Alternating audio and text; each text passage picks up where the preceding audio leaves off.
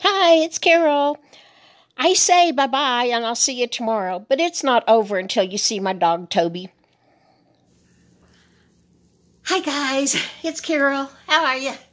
I am good. I just got in from an excursion out of the apartment.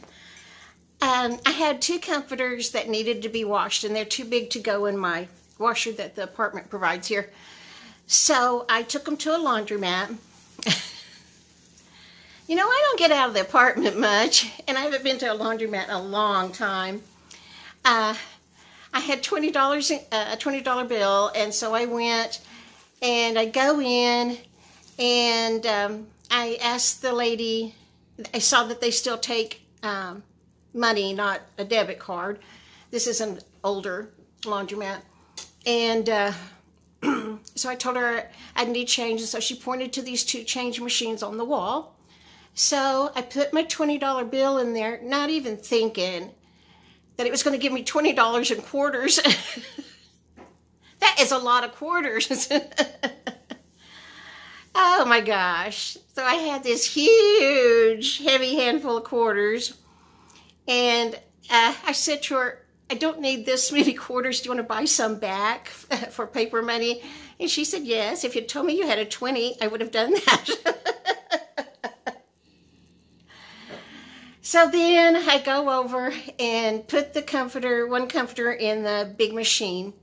They can hold 1 comforter. And got that situated and went to put the liquid soap in the top. First of all, this washer is pretty tall. It's not taller than me, but like up to here.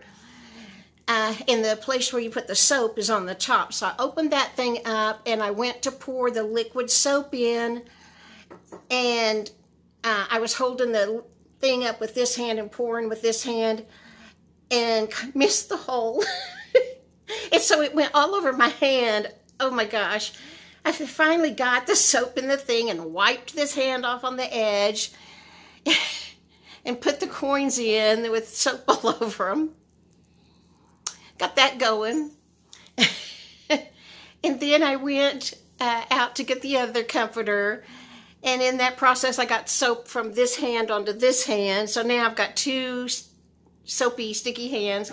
But I got it in the washer and got the coins in there, got it started. And then I went back out to the car because I was going to film a video there while I was waiting on the washers to run. But my hands were covered in soap. So I went out to the car anyway, and Casey had left a water bottle in the car. So I thought, great, I can wash my hands off. So I poured water out of this bottle all over my hands. That didn't wash it off. It made it bubbly. And then I didn't have anything in the car to wipe it off with. So Casey happened to have a huge envelope in the car. So I took that envelope and wiped my hands off best I could. But my hands smell good and they are clean. Oh my gosh. And then I went to Dollar Tree. Let me show you what I got at Dollar Tree. I hadn't been to Dollar Tree in a long time. And of course I spent more in there than I intended to.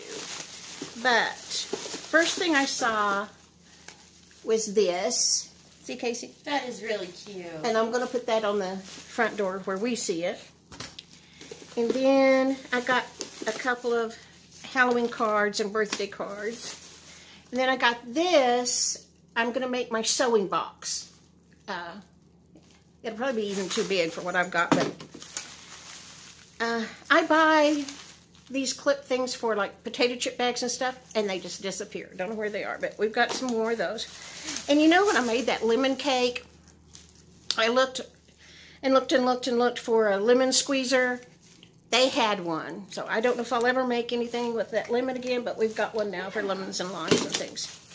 And then somebody told me these were the best scissors she ever had, so I got a pair of those to have in the kitchen just to use for opening kitchen packages and things, not for general purposes.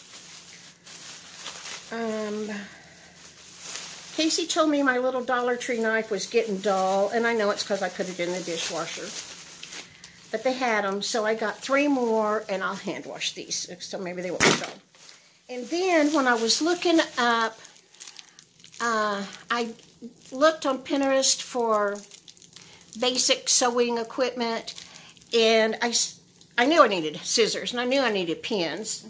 But this site I went to said you need a clear ruler for quilt making and anything else.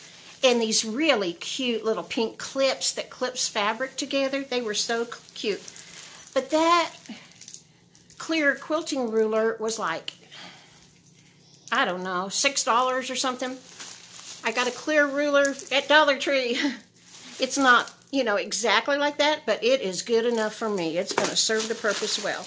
And then those really pretty little plastic clips that they clip fabric together, they were high too. They were a lot of money, I thought, for me. So I got these little bitty clothespins at Dollar Tree, and I think they'll work just fine. So I got 24 for $1. And if I want them colored, I can paint them. Okay, then I went to Walmart. So I'll show you what I got at Walmart. I got a pound of hamburger. I'll give this to you, Casey. And I got a package of strawberries because my oldest daughter's birthday is coming up, and Saturday we're going to celebrate here, and I'm going to make her one of those strawberry cake rolls. So I've got strawberries. Let's see. Oh, they had hand sanitizer all over the place in Walmart. So I got a great big one. This is like 5 and some change. I don't remember what, but it's 30 fluid ounces. But they had big bottles, little bottles. They had it all over. And I wasn't even looking for it. That was just what I saw on the end caps. Then I can't find elastic suitable for making a mask anywhere. And so I got headbands. They're very soft, and I can just cut them to the length I need.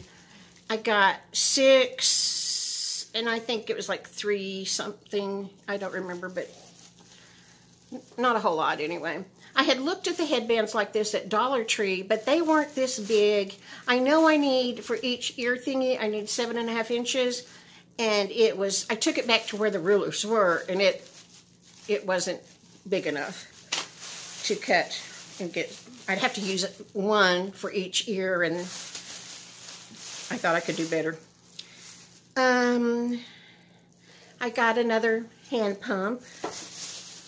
So I got Roma tomatoes because Casey and I are going to have taco salad today. And then,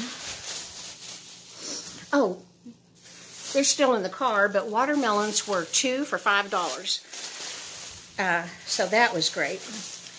I got this little thimble. I don't know if you can see it. I had looked at this. I looked at Joann's and Walmart and Amazon and somewhere else for one that was just like this except green. And in one place the same thing was $9.97, and one place it was $4.97. Well, this one was cheaper than that. It was 2 something. And for what I'm going to do, that's plenty good. And because I know me, I got me a seam ripper.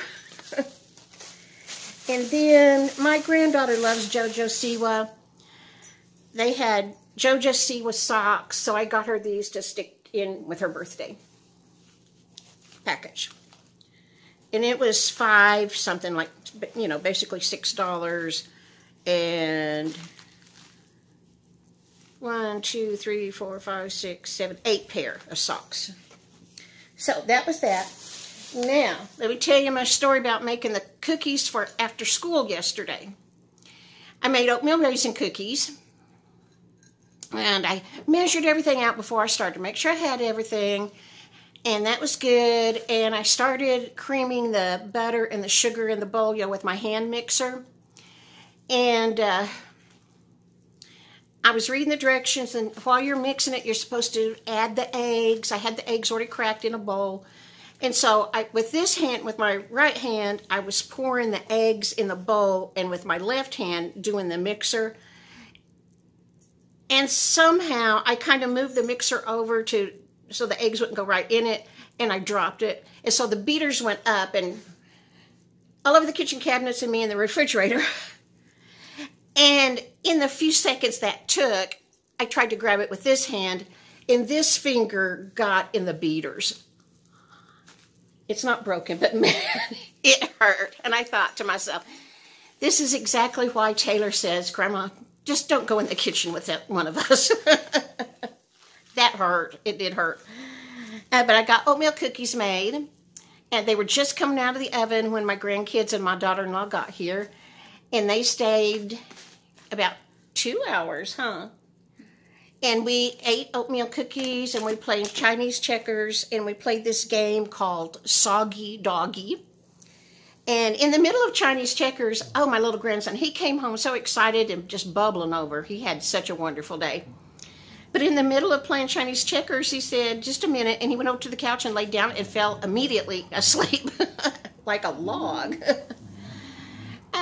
So he got super tired out at school. He had a wonderful time. They got to take their mask off for recess, and during the day, they got to take them off at different times. And in the cafeteria, it was normal, except they had to leave a space in between each kid, like, you know, every other seating place. And so he had a good day. Taylor says she did not have a good day. But she did not want to go to school. She wanted to do the virtual learning. She had a time with bullies last year. And so I was trying to get her to talk about school because she was just not enthused at all. And I said, so do you have any friends from last year in your class? And she told me, there's blah, blah, blah. And I said, oh, was that a friend of yours? And she said, no, that was a girl that picked on me all last year. And her mom went like that. I remember her mother went to school and talked about that child a couple of times, how she was treating Taylor. But anyway, Taylor wants to do the virtual learning. The parents had the choice of having their kids on campus or doing the virtual learning. Honestly, I thought the majority of them would do the virtual learning because I would not have sent a child to public school. But I guess the parents all have to work or something because there were 25 kids in my grandson's first grade class and 22 in my granddaughter's fourth grade class. So evidently in those grades they didn't have a lot of kids staying home. But they did have a good time. So first day of school's over with. I still haven't found cotton thread. I can't order it from Amazon or Walmart unless it's a great big $30 spool. So I'm going to see if Casey will go to Hobby Lobby or somewhere and look for that for me. Because I have to have the cotton thread to make those bowl cozies. And tomorrow my fabric should come. I'm real anxious. I'm going to want to try to get it cut out tomorrow night if I'm not doing something else. And but I've got to find that cotton thread. So maybe I don't know if I can call Hobby Lobby or a quilting place and see if I can find it that way. But anyway, I'm looking forward to the fabric coming. And that is about all I know for today. So I'll talk to you guys later. Bye-bye. I got my Walmart receipt out to show you that thimble was only $2.88. My seam ripper was $1.27. They were a lot more online. The head wraps were 6 for $2.48. Strawberries were $2.88. And the watermelons were 2 for $5. But I bought 1 pound of hamburger, and I didn't realize I zapped it twice, but it's got it on here twice.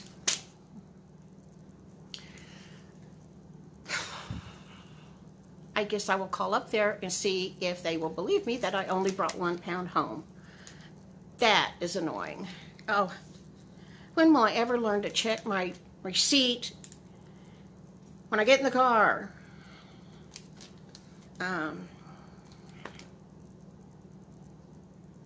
I'm going to get the $5.42 back that I paid for that 1 pound of hamburger. Okay. I'll talk to you later. Hi, I just wanted to tell you real quick that I tried to call Walmart about my hamburger and nobody would answer the phone. So got in the car, went back up there and went to customer service, and I told her that it zapped twice and I only got 1 pound. She said, okay, I'll put it right back on your debit card. And she did. I was in and out real quick. So, yay, Walmart. Customer service is wonderful. All right, you guys, I'll talk to you tomorrow. Bye.